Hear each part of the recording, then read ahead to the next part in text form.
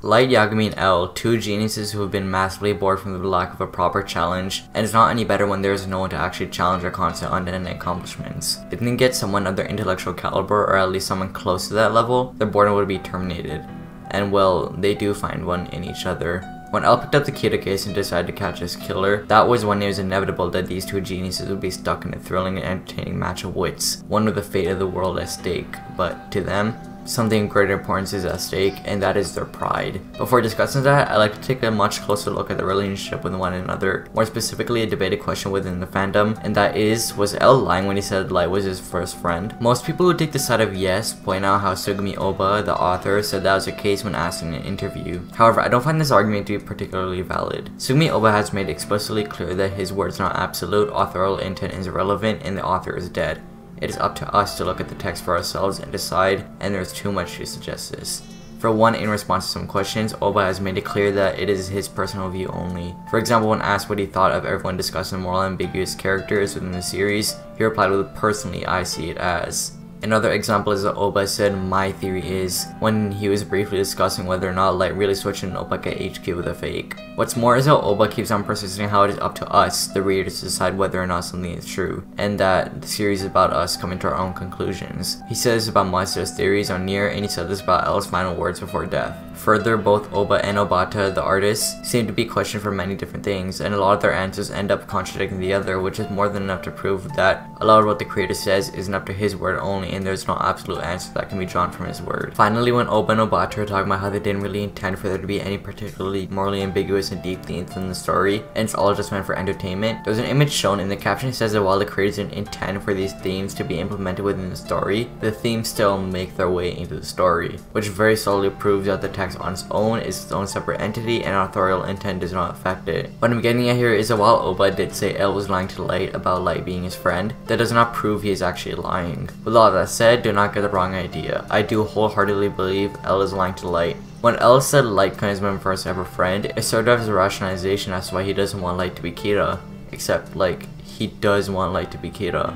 More than anything. He said it straight up in Light's face in the Yotsuba arc. He wants Light to be Kita more than anything. He wants to be right more than anything. That said, while I don't think L sees Light as a friend in particular, I still do think L enjoys the company of an intellectual equal during an extremely thrilling and difficult case. Plus, I see no real reason as to why L wouldn't want Light to be Kita. There's nothing to suggest he actually hates Kita when L definitely does not have a strong sense of justice at all. So I mean, why not want Light to be Kita? Plus, I think it'd be satisfying if anything, for two geniuses who are giving L intellectual company to be the same. That said, I do not think L was holding back at all during the game, contrary to what a lot of people think. Whenever we see L's thought process, he is actually genuinely trying to solve the case and find proof against Light. He's evidently not thinking, I could do this but I don't wanna. Like, he could say that for some reason L didn't kill Light when he easily could have, and make it seem like an accident with all the countless resources he has, but Light explains this very bluntly during the second part of the series, saying that this is a battle with their pride at stake. And L, who takes pride in solving cases, would want to solve the Kita case rather than kill the suspect in order to put an end to it. After all, L's ego takes precedence above all else. He does enjoy the company of and the thrilling game with his hyper genius, but first and foremost, he has to satisfy his ego by solving the case and bringing the killer to execution. I even think something's being said here from the fact that L seems to prioritize his pride over the enjoyment of having someone of his intellectual caliber. L's statement of, "I want you to be Kita," is a very statement that contradicts the claim that L was not lying about Light being his friend, and that statement is a statement that absolutely reeks of L being an egotistical asshat. So I think what the text is trying to say is that had L and Light set aside their respective egos, they very well would have been friends.